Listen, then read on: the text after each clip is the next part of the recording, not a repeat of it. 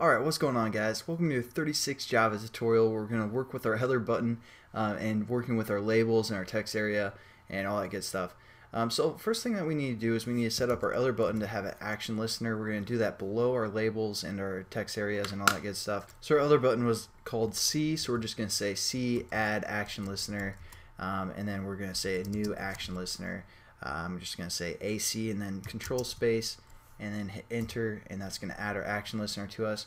We also have to finish off this method by a semicolon down here after this parenthesis bracket. So what this action is going to do is once our C button is clicked, it's going to read whatever is in our text field here, and it's going to redefine our label. It's going to print out a different string for our label or set the text of our label to whatever we type out in our text field. So our text field was called text field. So we're going to type that out, and we're just going to say dot, and we're going to say get text. Pretty simple, right? Pretty cool method. It's going to return a string value for us. So whatever we type in that text field, it's going to get the text from that. Now, obviously, this isn't doing anything right now. And again, we have this error here. So all we're going to do is we're going to cut out our line of code here. Cut.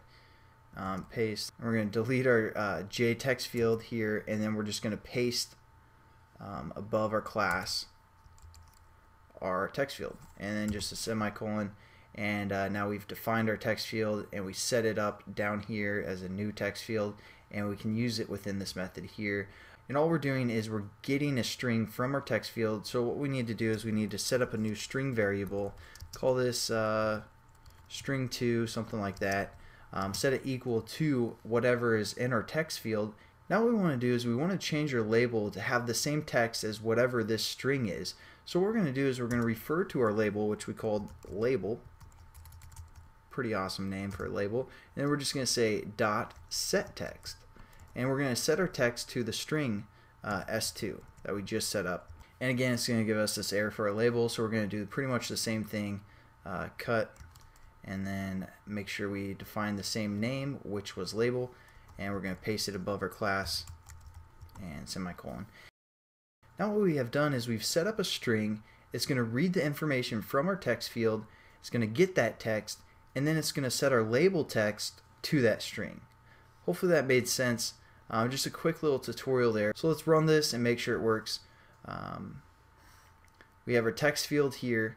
We're going to change the text to awesome, and then we're going to hit our second button, which is C, and it now changed our label to awesome as well.